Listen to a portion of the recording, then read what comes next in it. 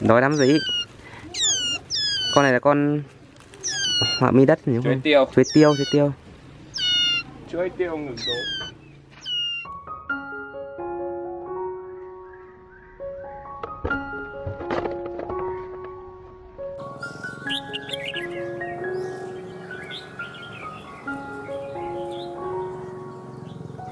Xin chào các bạn nhé, chào mừng các bạn quay trở lại video theo kênh của mình. Giới thiệu với anh em đây trên con gà rừng mà hôm qua mình đã bẫy được anh nhé. Con gà một cựa. Đây này, đang ở trong cái lồng mà hôm trước mình đã chế để cho con mình mua về ấy. Ở bên trong này là mình có thả thêm một cái con gà tơ nữa. Gà tơ này mình cũng mua về cơ.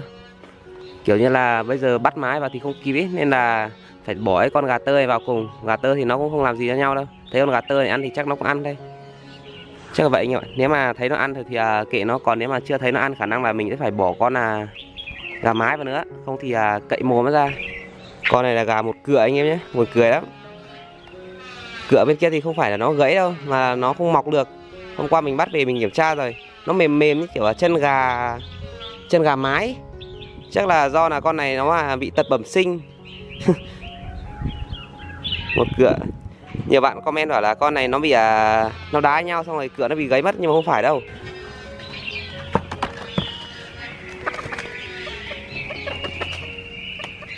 Mình đã di chuyển nó ra một cái chỗ rất là yên tĩnh luôn này. Do là con này vừa mới bẫy được hôm qua nhé, nên là nó rất là nhát người luôn. Thấy người là chạy. Nếu mà mình để ở bên ngoài thấy người là nó sẽ không chịu ăn đâu. Nó đang nhát mà, sợ các kiểu. Đây, vừa nãy anh em xem mình cho máy vào trong kia ấy, nó nhát dã man luôn. Thấy con gà rừng này nè, bây giờ nó còn im ấy, ra cái chỗ này nè. Thì nhiều bạn cũng bảo là gà rừng khi mà mới bẫy được về thì nên để một cái chỗ yên tĩnh, xong rồi bỏ con mái vào. Con nào mà có thể dụ nó ăn thóc ăn ngô được ý thì bỏ vào. Thì mình bỏ cái con này vào này, xong rồi bỏ nó ra một cái vị trí, mang ra một cái vị trí mà yên tĩnh em nhé. Đấy, để hôm nào nó biết ăn thóc trước, xong rồi mình mang ra ngoài. Cái để đây trước, cái này chùm xuống. Thóc với nước mình bỏ vào trong này rồi này. Cái này cái lồng hôm trước mình chế nên là không cần phải làm thêm cái gì nữa. Đấy, kẹp vào. Ok chưa? Cái này kẹp vào trong luôn đi. Rồi. Bên trong này là một lôi gà rừng mà mình đang ghép sinh sản này. Đấy. Con trống thì nó lầy lủ 2 cựa luôn. Tuổi của nó chắc là ngang với con mà hôm qua mình bẫy được đấy. Ôi rồi. Nó nhát người lắm anh em ạ. Đây, anh Sơn đổ thóc vào cho nó tí đi. Thóc, ngô. 2 cựa đầy đủ luôn. Con này khi mua về là anh trên kia bảo là biết ăn thóc rồi, biết nhặt thóc rồi. Màu nó gục xuống chứ. Trước mua về nó cũng màu to kiểu con mình vừa bẫy được này. Xong rồi được một thời gian nuôi thì màu không hiểu sao nó lại gục xuống mất. Chán lời thật. Anh Sơn hôm nay đâu? Chắc lớn rồi đấy. Tổ nào? Tổ màu hôm nọ thấy 3 con kìa. Hôm nọ mấy hôm bắt mất rồi ấy. Hôm nay mấy ấy rồi nhỉ? Mấy ngày nhỉ? Ngày thứ 5 rồi. Còn thứ 5 ra? Lên xe về có khi nó cũng thành lông ống rồi ấy nhỉ? Nếu mà được thì mang về chơi mấy con luôn, nó có 3 con mà. Thôi, mình bắt nuôi người một con để cho mẹ nó một con. Hợp lý đấy. Anh thấy con trà mào non của em chưa? Thấy rồi. Thấy rồi nhỉ. Hôm trước mang về hình như cũng lên rồi chứ nhỉ. Đây này, trà mào bông ở đâu? Trà mào non của mình đang để trên này nhé, dưới này. Đây này.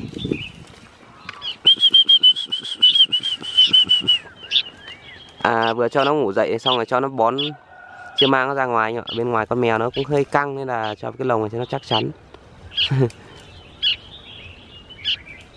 Chắc tí em đi rừng bắt con cào về cho nó ăn. Đi chị em nó đi xem cái tổ chim trà mào mà có khả năng là sẽ bắt được anh nhá. Còn mấy cái tổ nữa cơ, tổ khuyên nhưng mà nó xa lắm. Nếu mà ông nào mà ở gần đấy thì chắc là cũng bắt rồi, quay xe. Còn nếu mà không có ai hất tay trên thì vẫn còn cái tổ kia. Lên xe, bây giờ anh em mình di chuyển đến cái khu vực mà hôm trước có cái tổ trà mào ấy.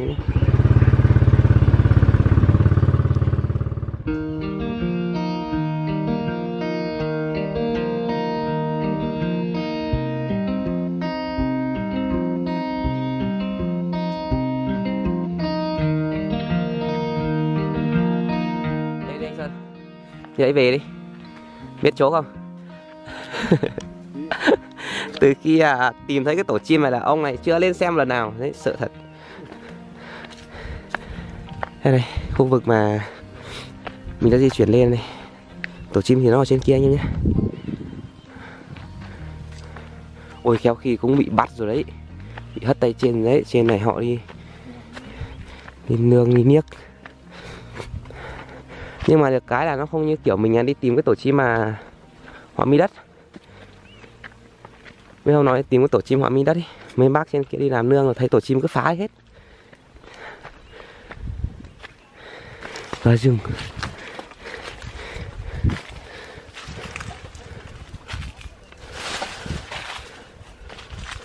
Ôi lơ nhỉ. Ui, vai thật. Cái này em bảo rồi mà. Đúng không? Mất rồi. Mất rồi. Anh em ơi, mất chim rồi. Vai thật. Ông nào thì gọi mình như đây.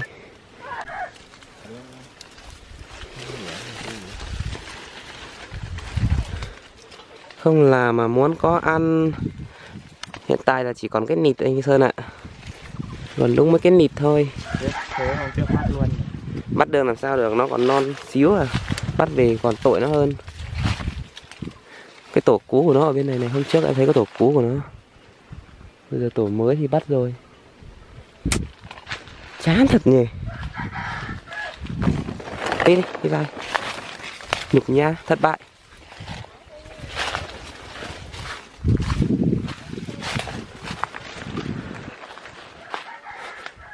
Chán anh ạ, chán chẳng muốn nói.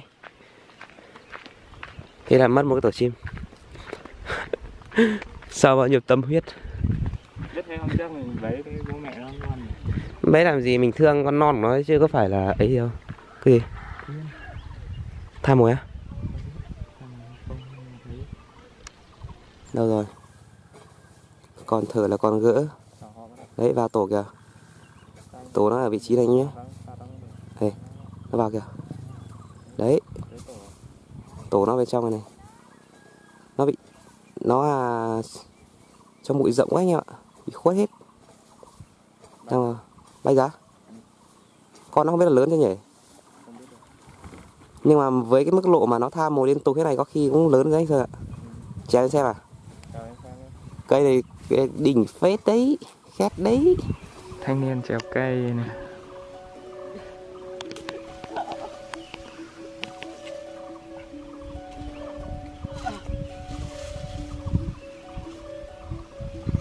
Chứ xài điện đấy nè. Thôi cứ lên đi. Không gãy đi đâu được à. Còn nửa nữa thôi. Đấy, mẹ nó còn về kìa.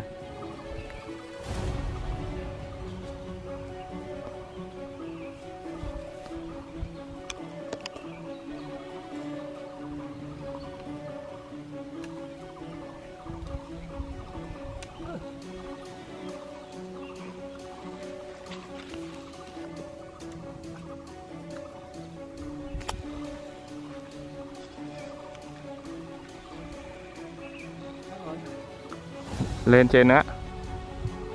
Đây trước mặt đi.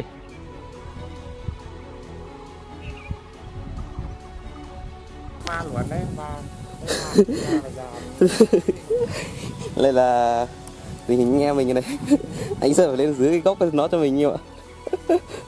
Sợ thật. Cây này. Ngại nhai. Cái tổ chim đây. Đây này, đây cái tổ chim vị trí đây anh ạ. Đây. Thấy con nó không? Không thấy gì cả. Đây này. Ôi anh thấy chưa? Đấy, cái miệng của nó há mồm đấy. Đây này. Anh nhớ chưa? Còn mấy lọt chót thôi. Mấy con đấy? 3 con thôi.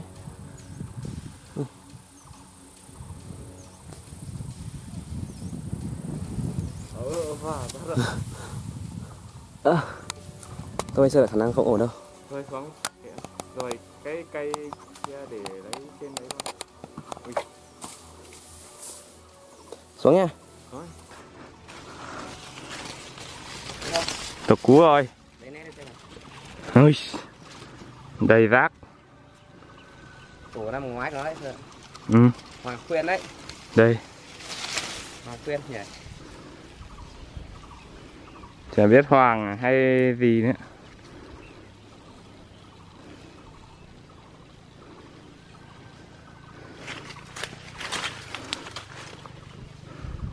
Đây.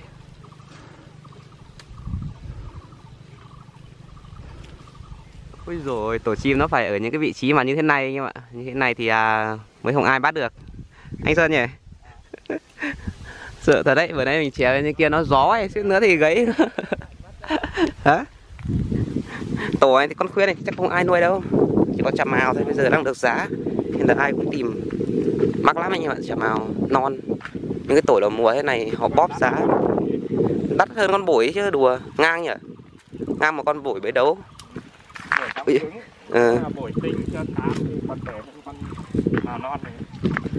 Trong khi lấy là chim chỉ kiểu như là có một ổ có 3 con ấy, kiểu đấy.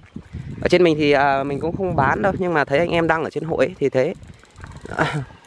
Mất một cái tổ chim chào mào anh em ạ, len thật đấy.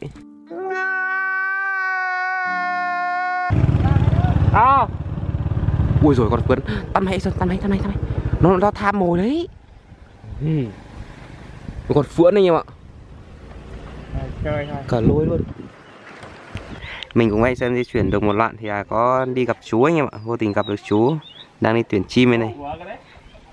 Bảo là ở nhà của cậu này là có một cái con trà mào lân tê thế, nhưng mà lên thì vừa nãy anh em giao dịch nói chuyện với nhau thì bảo là bán mất rồi, nhường lại cho anh em chơi rồi.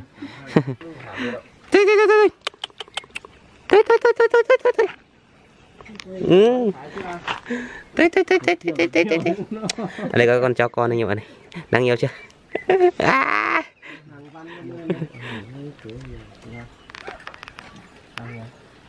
Đấy nó định nhảy lên xe luôn kìa.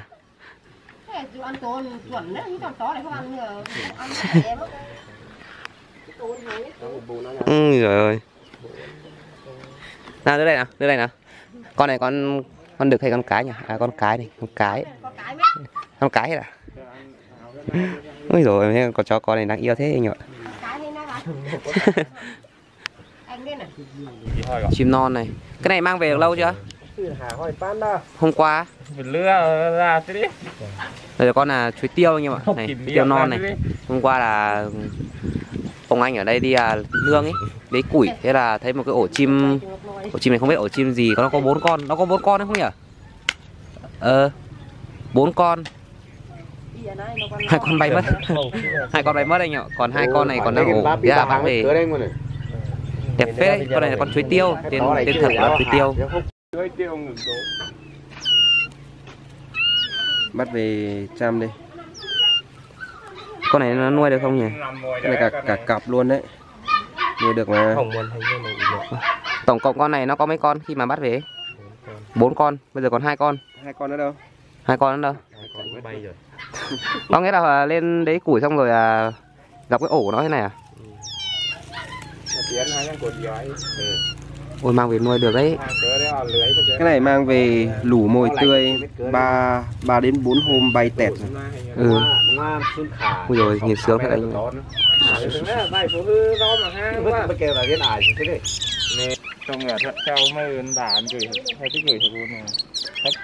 Ôi rồi căng cái con chả tha này ghê phết đấy. Cái này mang đi làm mồi ok nhỉ. Con này mồi ra.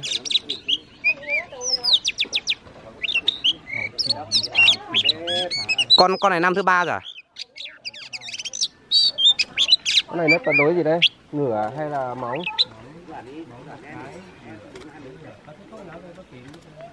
Ôi giời, chú đừng có vào nhìn nó quá, nó mùi thuốc nó không hot bây giờ.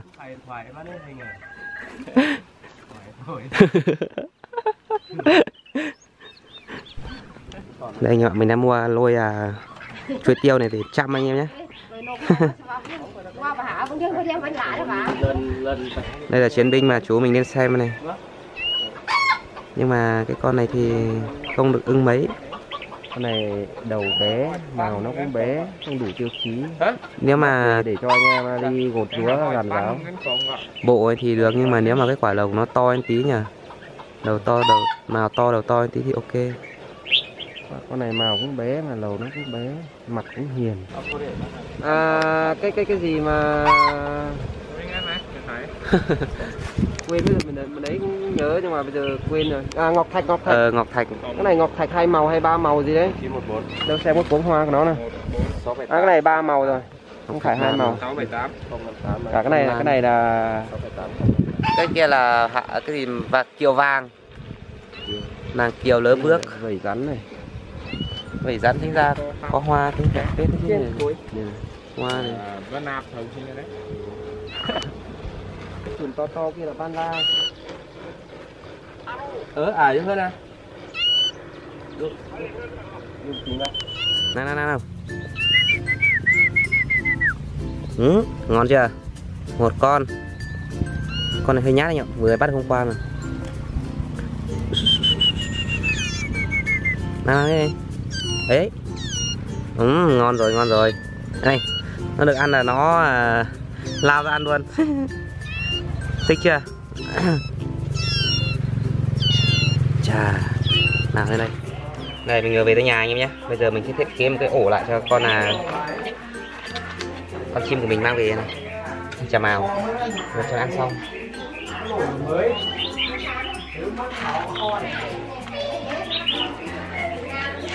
Ok. Đây. Nói à. Nào ra đây. Đấy, một con này con chuối tiêu. Mua về nuôi thêm chuối tiêu anh ạ. Con chuối tiêu này mình cũng nghiên cứu bẫy về để mà vào cám các kiểu đấy, nhưng mà vào cám khó. Bắt này tìm được ổ nó thì là mình mua về xong rồi nuôi lên chăm để xem.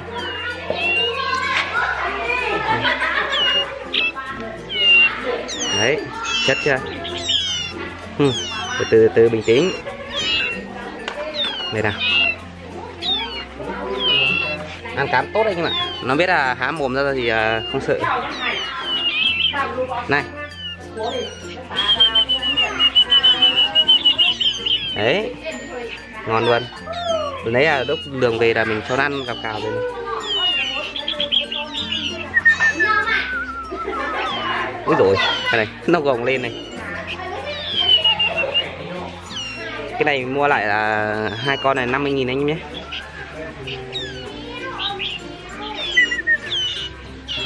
Đấy, ngon chưa? Này. Ăn đi. Ngon. Sâu cám. Đấy. Nó có bạn cùng nó ăn nó còn nhiều hơn đấy, ăn nhiều nó khỏe hơn.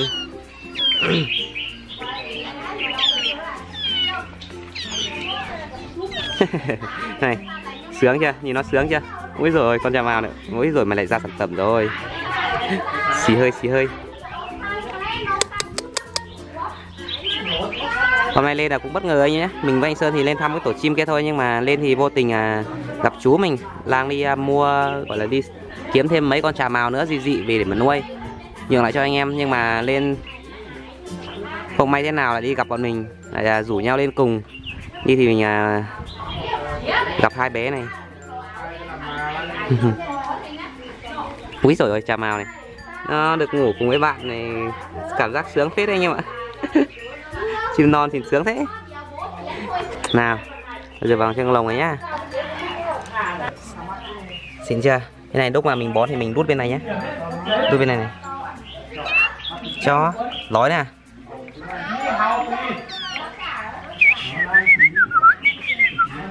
Con này nó kêu giọng gọi xoắn phết anh em ạ. Chi chê chói, cảm giác mình đang kiểu như ở trong rừng tre, rừng ấy gì đấy. Đấy, ngon. Hết cám rồi này. Cái cống cám mình về mình hòa vào cho nó ăn hết sạch chứ. Thì anh ấy kiếm về cho ăn thêm. Ok rồi. Như treo nó ở chỗ này nhé. Hôm nay gia đình mình cũng có khách nên là hơi ồn một tí anh em ạ. Mấy anh em ở dưới sông Má lên chơi. Bên gia đình thôi.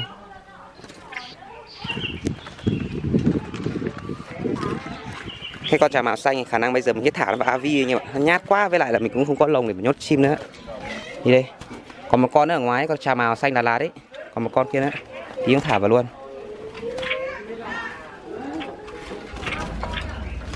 Ôi trời. Đây chà màu hen của mình như này. Bây giờ nó có hen đâu anh em. Con mình bây giờ mang đi mồi tốt rồi này. Anh em nào ưng thì mình nhường lại cho cái con này này. Chà màu mồi anh em nhé. Này, gốc màu dày, ngực nở, bụng top. Nhìn bấy mồi cả ngày ok luôn. Đây là con màu xanh là lạt anh em nhé. Cũng cho nó vào AV luôn, đi đi. Chiu.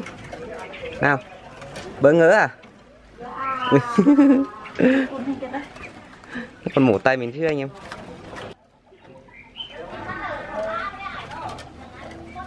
Ổn rồi. Thả thêm 2 con vào nữa. Lợi bữa nào có được tiền đi thì đầu tư thêm cái AV nó rộng hơn anh ạ. AV này hẹp quá, với lại nó cũng tồi tàn rồi. Chắc là cứ tính vào mỗi năm làm một cái AV.